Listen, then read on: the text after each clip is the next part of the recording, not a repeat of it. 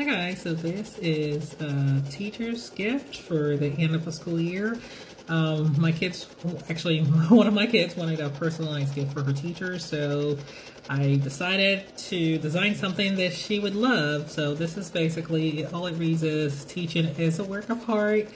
And she approved the design. My daughter can be very specific on what she wants. Anyways, I love how this is stitched out. It looks amazing.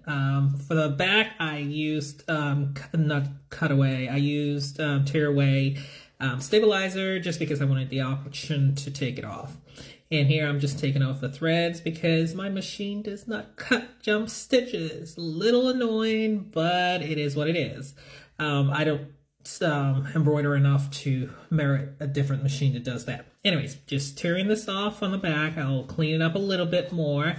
And yeah, so for this one, I have, it's a design that's going to go on in an on an 8-inch embroidery hoop. So I'm just clearing things up a little bit. I did, you're not going to see it here, but I did end up actually cleaning off all the stitches, the hang stitches and things like that. So here I'm just measuring what it'll look like within the frame so that I can get it, I can accurately place it in there. And ready to go. I'm gonna use my handy dandy screwdriver to really tighten it once all is said and done. And just pull it taut, and here just stitching the back around. At first I debated with actually putting a full-on back end, but the honest truth is these are going to hang up somewhere, and people don't really look on the back of things. I mean, if you do, wonderful, but I can't remember the last time I looked behind a picture frame. Anyways, this is what it looks like, all stitched out.